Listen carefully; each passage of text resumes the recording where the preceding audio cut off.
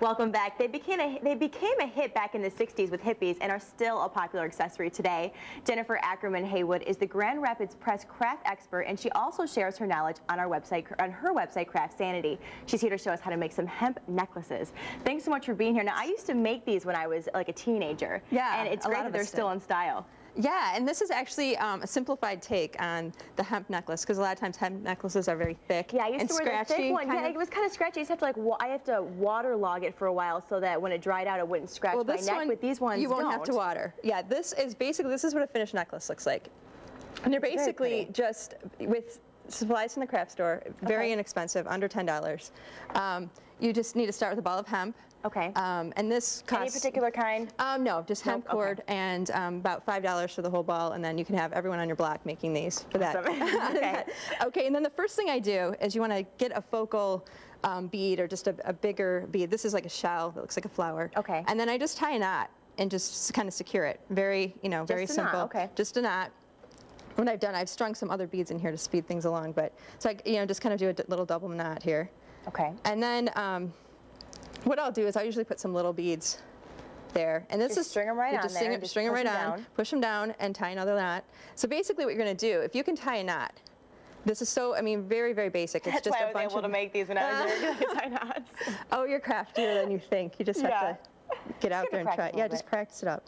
Yeah, so you're just tying knots and continuing, and I kind of have things in process here. So what you do is you want to just make sure there's no measurement between, so this is kind of where you're at when you start. Okay. And then you can tie another knot here if you want those to go together, or you can keep building off to the side. You can, in this one I didn't, I just kind of went off. Just kind of keep going.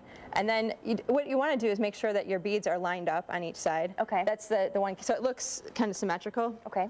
And then when you get up to the top, you just keep doing this, keep building and adding beads. And then the closures are only less than, I think they're like $1.50, these little closures here. Okay. And it's very simple, because the cool part about this is you don't need, again, you don't need any tools, you just keep tying knots. So this one, we skipped a step here. I like these because you can use whatever kind of beads that you want. And, exactly. And I made these as ankle bracelets and bracelets too. Like you can make them whatever kind of measurement that you want. Yeah, any measurement you want. And I just knot the closure on too. And you just want to make sure it's even. That's a big thing, is you just want to lay things out and make sure you're even on both sides. So if you know how to knot, you can make these. You know how to knot, and you can, I love the simplicity. You have an idea of what symmetry is all about. Okay. You're all set. And so, you just knot it in place, just with a knot. I usually do a double knot. And then, as you can see on this side, I've continued to make knots. Okay. And so it's just kind of secure. And then you can put a dab of glue on that. And it's very simple. You just keep knotting. Okay. So basically, I guess the key today is knotting. Okay.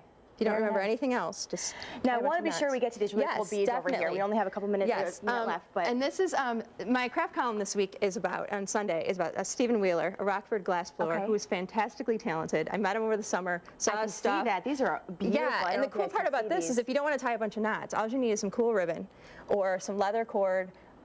Or nylon cord, anything. I mean, these things can rock a necklace. You don't have to have any. They're beautiful. Leave it to Stephen to let Stephen do his thing and just put it on a necklace, and you're all set. And those $20 to about $60 for those beads. And they're beautiful. They're pendants, actually. Okay. So yeah, he does a great job. Awesome. Thank you so much for being here. We really appreciate it. You can find more information on our website at wzzm13.com. Just go ahead and click on the Take 5 links. Now, when we come back, we'll introduce you to a woman who's showing the world why monster trucks aren't just for boys. Stay with us, please.